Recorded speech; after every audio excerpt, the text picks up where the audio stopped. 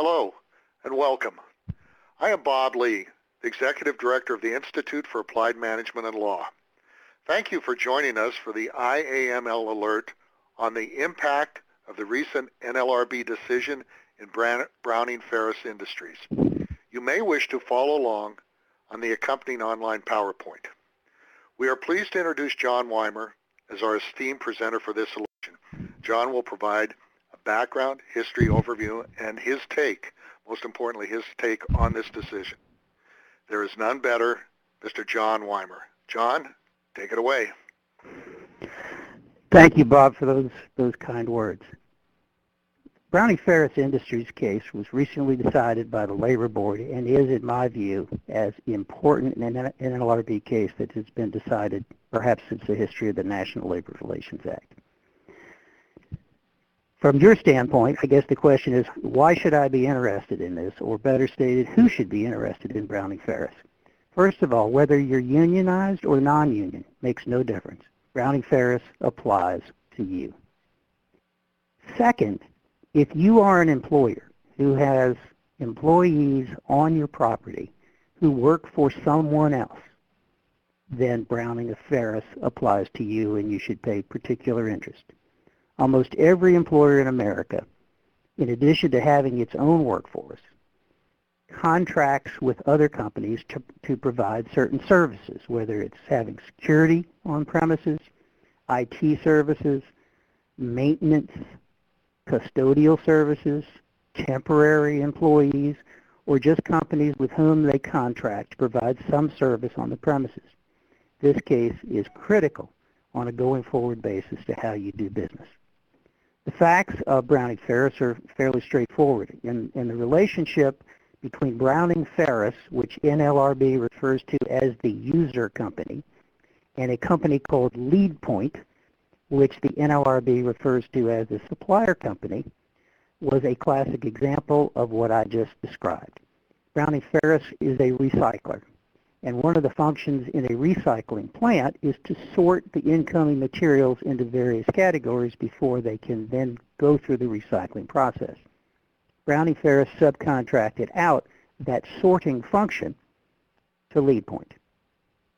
LeadPoint selected its own workforce, disciplined its own workforce, evaluated its own workforce, and terminated its employees without any involvement of Browning-Ferris.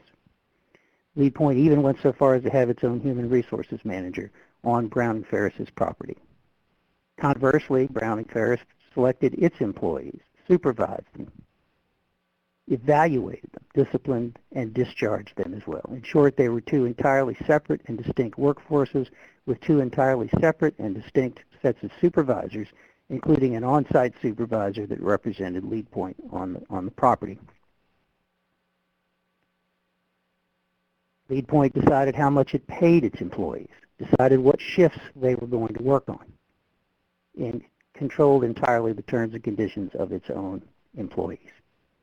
The Teamsters Union, however, filed a petition for an election, and it named not just, and they wanted to organize the LeadPoint employees, but also named Browning-Ferris as a co- or joint employer. And in this case, the National Labor Relations Board, deciding to not follow 30 or 40 years of precedent, said that in this case, despite the divisions that I just described between the two workforces, that Browning-Ferris is in fact a joint employer or co-employer with LeadPoint.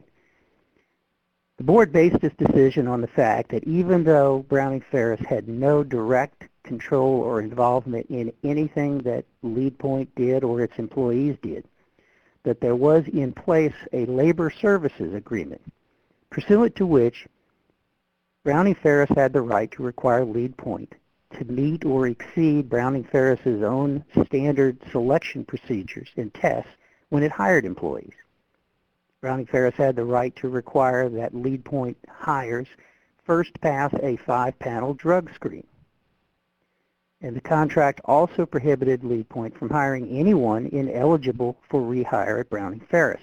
Browning-Ferris was evidently concerned that if it fired someone and who was then not eligible for rehire, they certainly didn't want that person to come back to the premises through the back door of LeadPoint.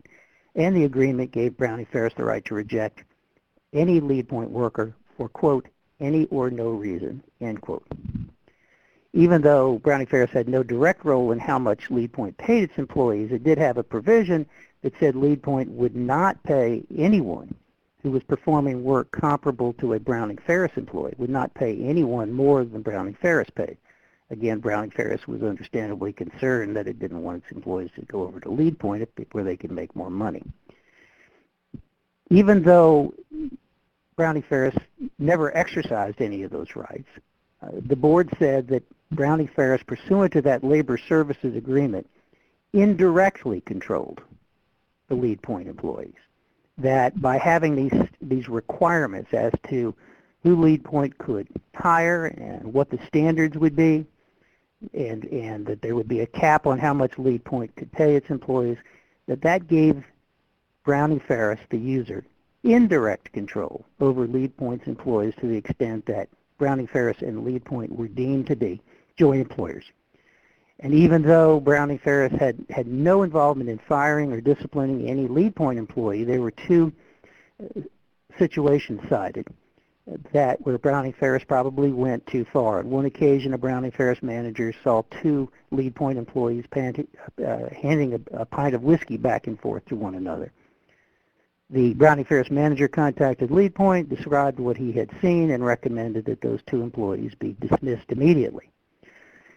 There was another occasion where the Browning-Ferris surveillance tape captured a Lead Point employee causing damage to Browning-Ferris property. Browning-Ferris notified Lead Point and again recommended that the employee be, quote unquote, immediately dismissed. So the ramifications are enormous. The most important thing, I think, to think about at this juncture, though, is what could you do preventively to avoid this problem, or at least to reduce the risk? And there are three things that I encourage you to think about. Number one, in establishing a relationship with a supplier, if you're the user, or with a user, if you're the supplier, would it not make more sense that rather than having the user require the supplier to meet certain standards, for the supplier simply to promise affirmatively and voluntarily that it will meet certain standards? So rather than being required by the user, the supplier simply says, these are the things that we intend to do. Second, there's certain rights that Browning-Ferris had that frankly I don't think they would ever have exercised and had no need to. For example, the right to reject the supplier's workers for any or no reason. The reason you select a supplier is because the supplier hires the right people and promises affirmatively to hire people who are qualified. There's no reason for Browning-Ferris to get involved in, quote-unquote, rejecting anyone who the supplier, in this case, Lead Point, provides.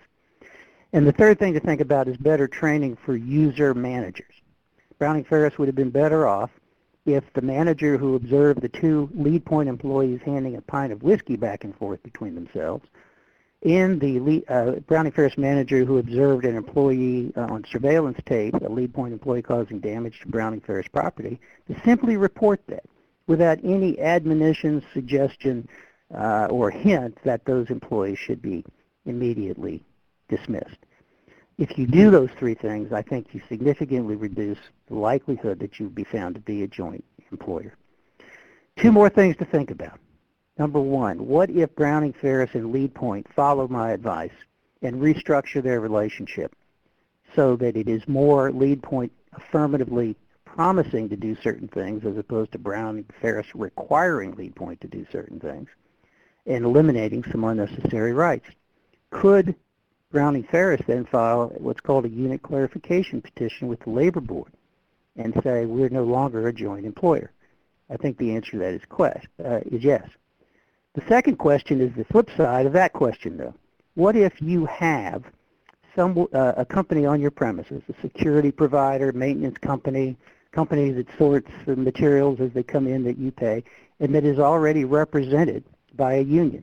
Could the union, under Browning-Ferris, then file what's called a unit clarification petition and say, you know, the user employer has sufficient control over what my employer, the supplier, does, that they should be identified as a co-employer and they should have to sit down and bargain with us so that we have both the user and the supplier employer present in the room? I think the answer to that question is probably yes as well. Even though the Browning-Ferris case arose in the context of a representation election, it could be used in a number of contexts outside a union representation election in order to corral a user employer into being a co-employer.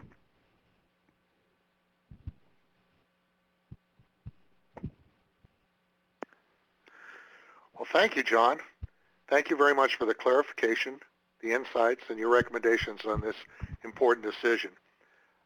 This example of an IAML alert is but one example of what John shares in IAML's advanced update in employment law conferences. There'll be 2 conferences offering this year in Las Vegas in October and in Orlando in November. Please take advantage of what John can offer further with a number of other topics during these important conferences. With that, I want to thank you very much for joining us. John, thank you very much again. You're very welcome. Thank you, Bob.